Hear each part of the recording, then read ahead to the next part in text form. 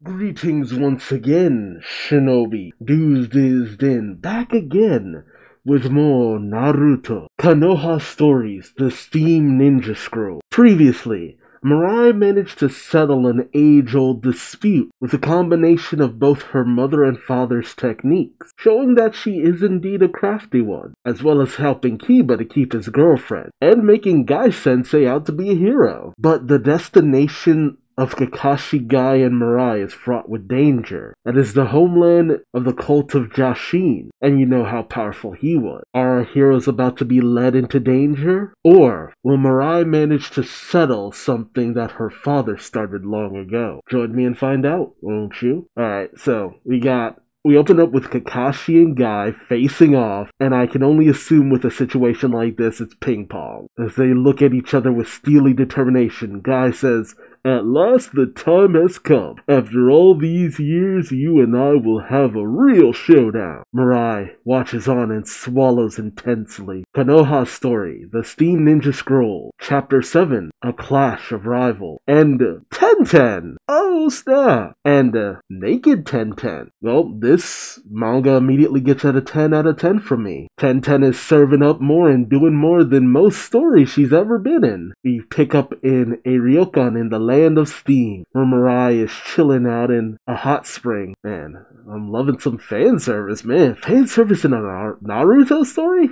Feels like we don't ever get that anymore. Mirai says, this feels so good on my achy bones. Up walks Tenten saying talk like that and people will think you're an old man. Mirai turns and says, Tenten. Man, this manga is like a goldmine for characters who have been neglected from the Boruto story. Between this and the Sasuke side story, you keep this up and I might actually feel like the golden age of Naruto again. Speaking of fan service, as soon as Tenten gets into the bath, she goes, that hits the spot in a very, sensual way. Like, damn. I gotta say, a lot of the girls in Naruto, they had such a glow up. Like, the older they get, the more beautiful they get. Which is especially funny because I pretty much aged alongside them, which is weird. Tenten laughs and says, I guess I'm the same way. Can't fight the liberating feeling of a hot spring. Mirai says, thank you, Tenten. I really appreciate you coming all this way to deliver my thing. I'm so embarrassed that I confused 2 days with 20 days. Oh, okay, that's why Tenten's here. I didn't know she was close with Mirai like this. Tenten says, it's no big deal, really. I was already touring hot springs on my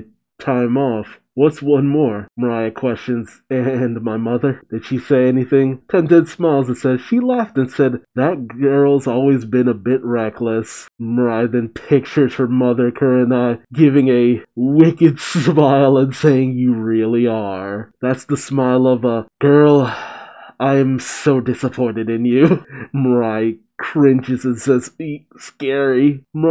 Tenten pats Mirai on the back saying, I'm telling you, it's fine. I should be thanking you, actually. Now I get to test this baby out. Tenten pulls out a kunai and says, a hot spring kunai designed by yours truly. I'm thinking about selling it in my shop. It may look like an ordinary kunai, but it's actually completely rust-proof, even when used in a hot spring. Mirai questions, kunai in a hot spring? Hey, don't underestimate when you need to bring a kunai in a hot spring. Actually, now that I think about it, where was she keeping that? Tenten says, see, I can bring it into the water with me and not worry that it'll rust. Mirai questions, but how often do you have to fight while you're bathing in a hot spring? Tenten pauses and says, I guess not much. The guys would find a woman with a kunai in a hot spring pretty hot, right? She says as she poses. Yeah, I'm not gonna lie, it is pretty hot. Like, this scene alone is like the greatest thing Tenten has ever done in the history of Naruto. Mirai says, beats me, you'd have to ask one. Tenten sulks saying, good point, I better ask Master Guy or Lord Six. Mirai says, please no. You'll embarrass them. The Tenten just laughs and says, you're really good with comeback. That was a good laugh. Although it's obvious Mirai didn't say that as a joke. Tenten says, Mirai, I can see you'll get on just fine with Master Guy. Mirai says, you think so? I don't know. Honestly, when he gets going, I can't keep up with him. Tenten says he does get carried away when he talks. Mirai adds, and he's so brave, it's kind of unreal. Tenten then adds,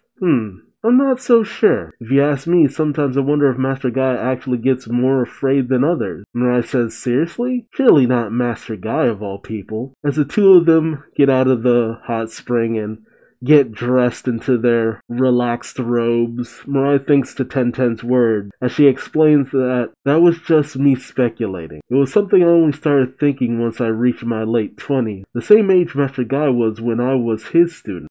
Seeing old team Guy. The good old days. Tenten says, no matter how bad things got, he was always there with a smile to inspire us to be brave. He went through a lot of scary things, but he never let a hint of fear show. Maybe because he didn't want to scare us. That is true. Sometimes when you're younger, you don't really realize what adults are doing when they always seem to be carefree or do certain things, but when you get to their age, sometimes you get a better understanding of what their mindset might have been, and you have a greater appreciation for those little moments where they try to help you without you really knowing it. Tenten says, I don't believe anyone is born brave. They summon courage, either for themselves or for someone else, and that's what first makes them brave. That is beautiful. Mirai then says to Tenten, Master Guy really is an incredible person, isn't he? Tenten says, Oh, you mean what we were talking about earlier? You're right. He sure is. Almost more than I can believe. That said, there are some things that even Master Guy can't handle, like ghosts. And as they walk out of the bath, Mirai questions,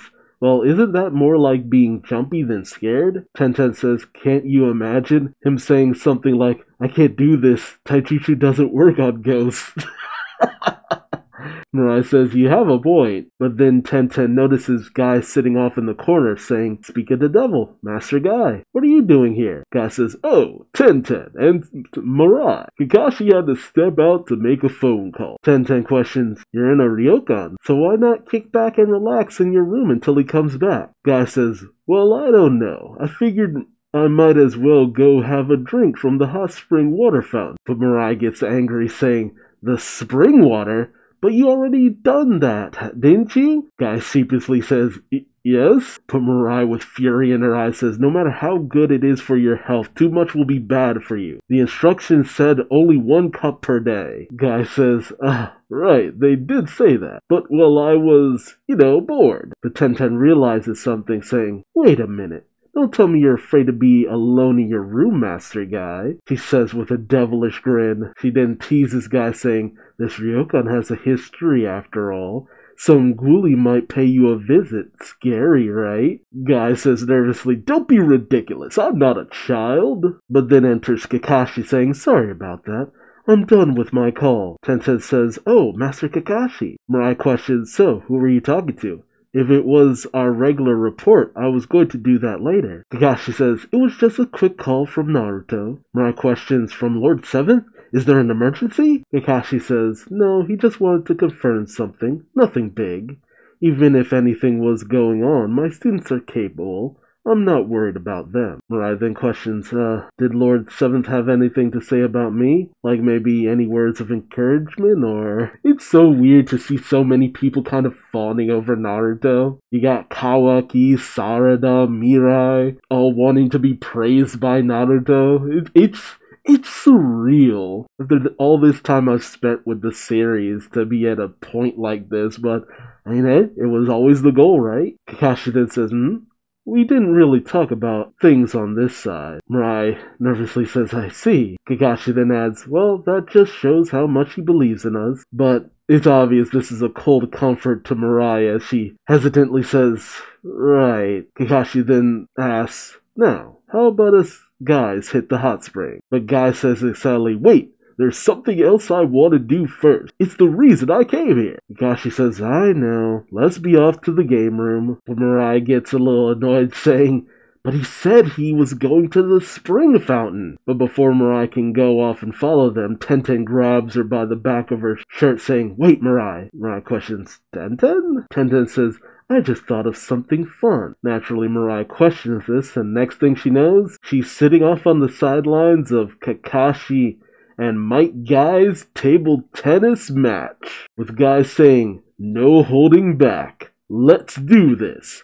game on as he serves his shot. Not too much going on here, but I don't know, like, just 10-10 alone made me happy about this chapter. I'm one of those people who is always kind of disappointed that certain characters were so underutilized in the main series that I've been appreciating the side stories that have featured more of those characters. Like the Sasuke story that's given us a lot of Sakura, this story that's given us some Tenten and even gave us Kiba. I mean, I've genuinely been appreciating this kind of stuff. And Mirai's role is interesting too, as someone who seems to think so fondly of Naruto, as well as a lot of other characters. Between her relationship with Shikamaru, Kurenai, Guy, Kakashi, Tenten, Kiba. It's just interesting seeing someone who has such close relations to so many characters as she kind of plays the role of an observer and how wacky and wild they can be. Again, it's essentially just glorified Naruto filler, but at the same time, it has characters who I miss seeing in the spotlight, even if it is just filler sometimes. But let me know your thoughts in the comment section below. Also remember to subscribe so you don't miss out on the next video. And until then, I've been Duuz-Diz-Din, and I hope to see you in the next one. Till then, bye-bye.